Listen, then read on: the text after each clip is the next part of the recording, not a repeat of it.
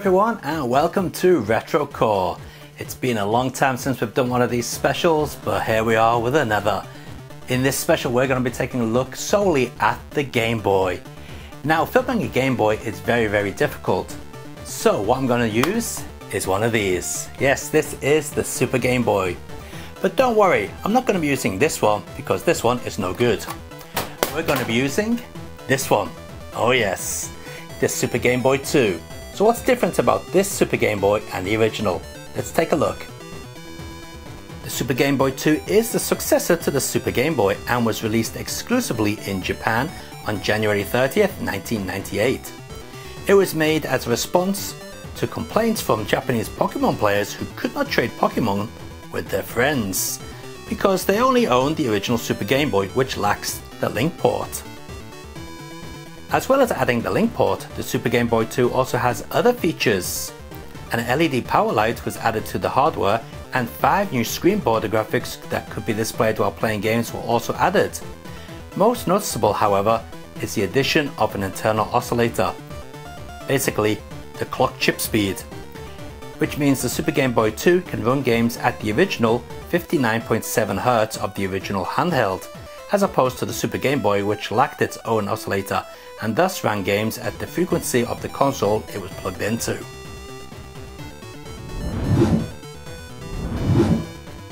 So there you have it, that is the Super Game Boy 2, and for all intents and purposes this is original Game Boy hardware, and no better way to record Game Boy footage using original hardware than this, unless you go and modify an original Game Boy to do TV out or something in RGB.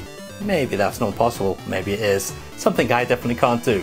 So anyway, let's set this up and play some Game Boy games.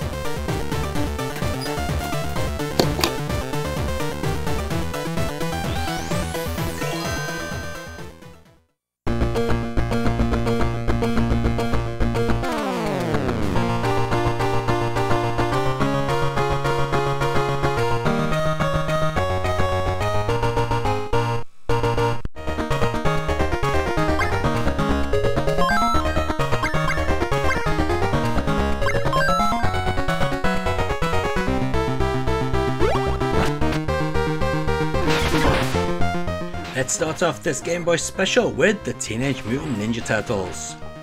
The Turtles were massive during the life of the original Game Boy, with this game having a very special place in my nostalgia heart. In this first Turtles installment, you take control of all 4 Turtles. They act as lives in a battle throughout 5 stages, going up against Rocksteady, Bebop, Baxter, Stockman, Shredder and Krang. Standard stage enemies include Foot Soldiers, Mousers and Roadkill Rodney, amongst others. If a turtle runs out of health, he is captured, forcing you to select another turtle to pick up where your previous one left off. If all 4 turtles are captured, the game is over. Gameplay is rather basic, however this was made when Konami were a quality company. Everything feels perfect with some excellent level design. If you take damage, it's because of your own lack of skill, not crappy stage design. This is what I loved about Konami games back then. Everything was possible as long as you knew how.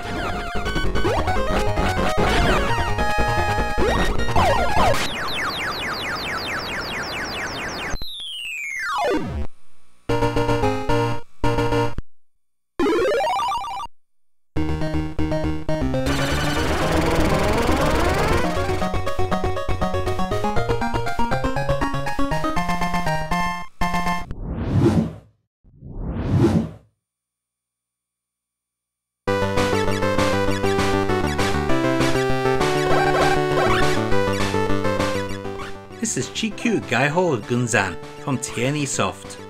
This vertical scrolling shooter features a fantastic effect whereby it rapidly flashes the background layer to give an impression of parallax scrolling. This looks fantastic on original Game Boy screens, but awful on a TV, and is capture too. Thankfully, not all the stages feature this flickering. The game uses a basic configuration for the ship's control, with one button doing the shooting and the other opening and closing your options. A high degree of difficulty exists in this game as opposed to most Game Boy scrolling shooters. Timing is essential to clear most stages and for defeating the ender level bosses. There are 5 levels in the game, with the first 4 being freely chosen from the options screen. The 5th level, however, is unlocked after finishing the first 4 levels. If you have the ability to play this one on original Game Boy or Game Boy Light, I'd give it a try. It really does look great on original hardware.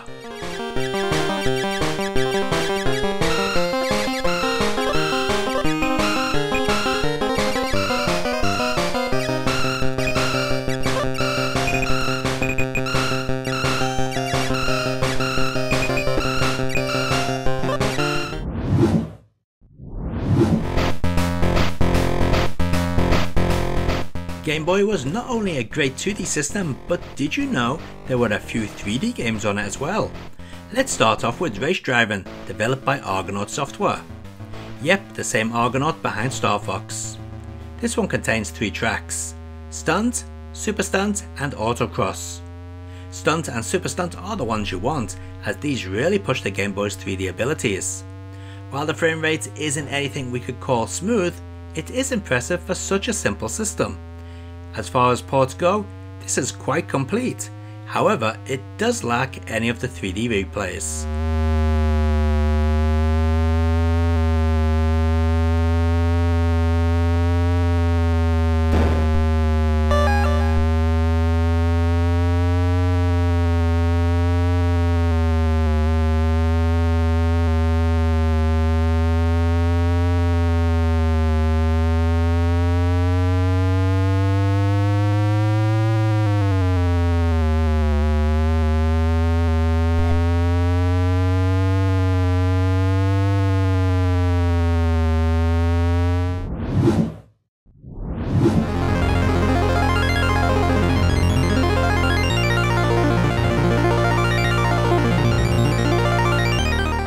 This is yet again from Argonaut in conjunction with Nintendo R&D 1.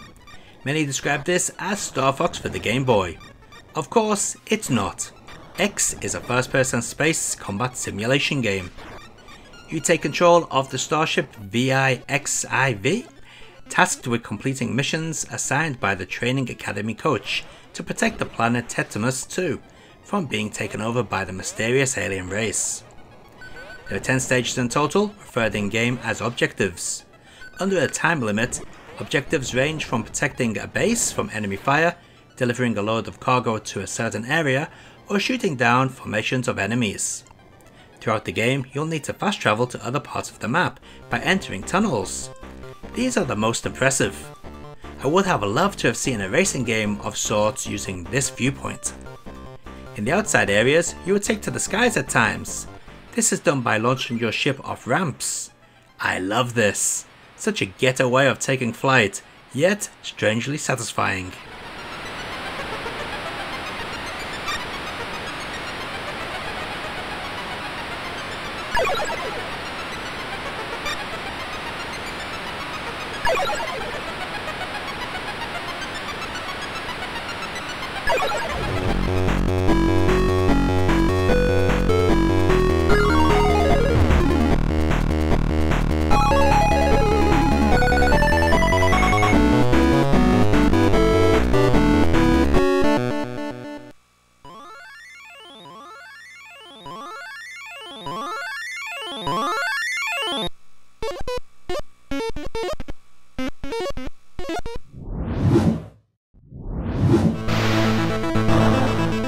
And here's Baseball 2000, a game that started life on the Atari ST, but even ended up being ported all over the place, including the Game Boy.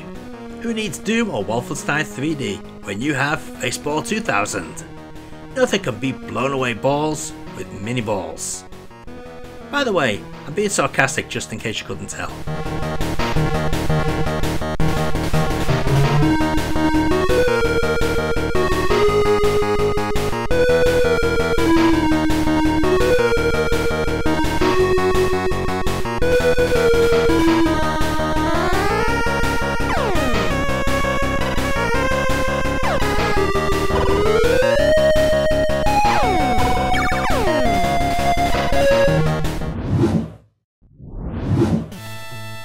So 5 games down and more to come. What's been your favourite game so far on the Game Boy? Personally for me, it's this one here, Turtles. I really loved this original Turtles game on the Game Boy when it first came out. In fact, it wasn't me that owned the copy, it was my brother who had the Game Boy. And yeah, I mean, I wasn't really into the Game Boy, I didn't think it was going to be that good. But when he got Turtles for it, I was blown away. Great game. Anyway, let's take a look at some more Game Boy games.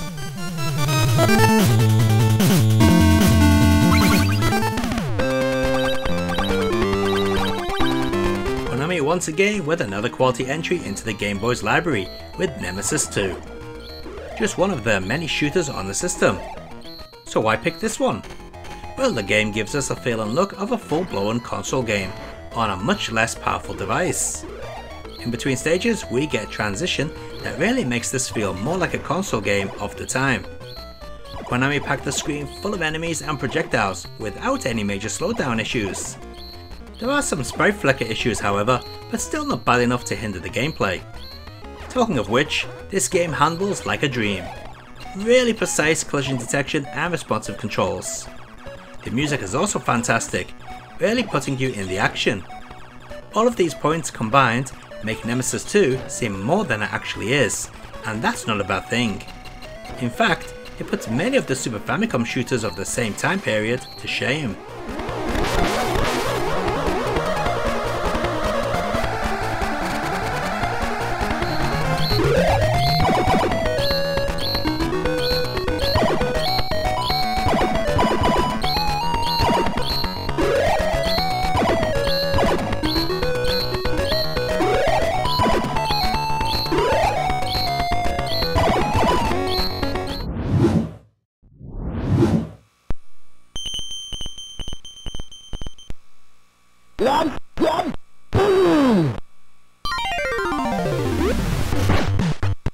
Here's one you don't see many people talking about. This is Hammering Harry Ghost Building Company. Just one of the many Hammering Harry platform games across the arcade and Nintendo systems. In this game, Harry is fighting more than just workers.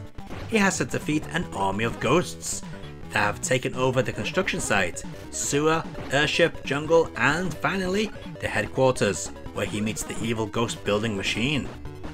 Like in all other Hammering Harry games, Harry attacks by clobbering things with his mallet.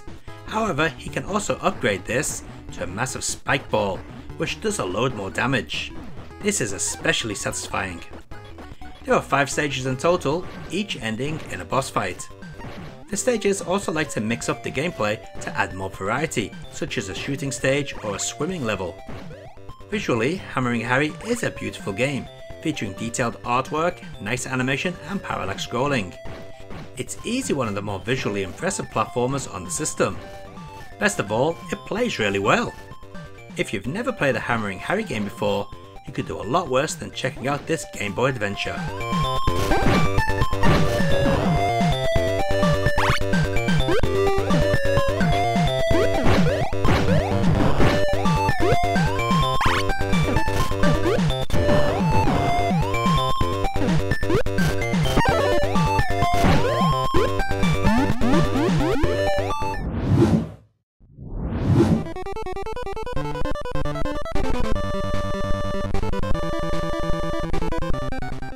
There are many great puzzle games on the Game Boy, with the most obvious choice being Tetris.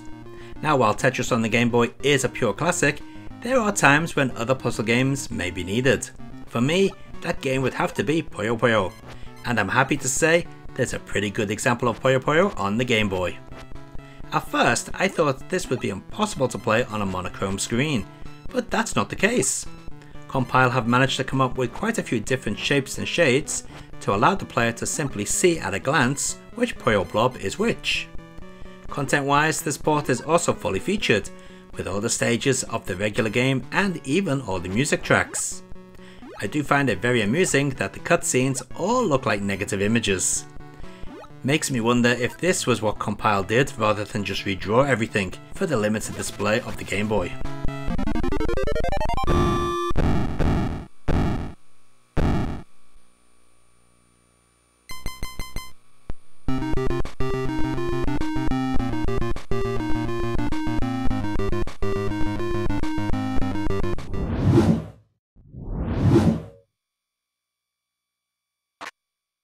Believe it or not, the Game Boy actually had some good fighting games on it. This is just one of them, Real Bout Special, a game based upon the Neo Geo original. It's also one of those Game Boy games that plays in colour with extra fancy borders when played on a Super Game Boy. Very cool. If you've ever played one of the Western made Game Boy fighters, you can be forgiven in thinking this controls like crap, but it really does not. Real Bout Special plays very well. We've got all the moves of the original game, which are easy to pull off on the Game Boy's joypad. Sure, things are simplified, with now only having 2 buttons, but we can still pull off all the moves and jump in and out of the background. A specific gameplay mechanic to the Fatal Fury series, which this is part of. Now if only we had a little speech.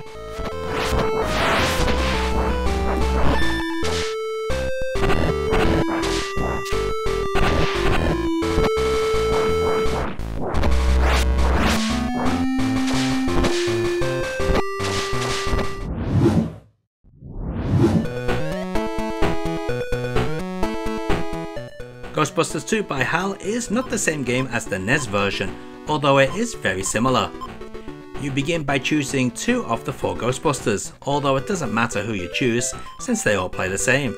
The first character selected is controlled by the player directly and carries the proton pack. The second Ghostbuster follows and carries the ghost trap.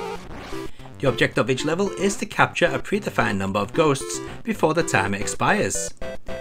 At first you might find the controls odd, as button A fires a proton pack held by the character you move, while button B throws out the trap of the secondary character following you about. You'll soon get used to it though. While exploring the levels, any of the 2 remaining Ghostbusters, as well as the Ghostbusters accountant, Lewis, will occasionally show up. Touching them will provide power-ups and often swap with a selected Ghostbuster. Power-ups include vacuum guns, instant traps and invincibility. With 5 stages in total, this isn't the most time consuming of games, but it is a blast while it lasts, and different enough not to be like any other game on the system.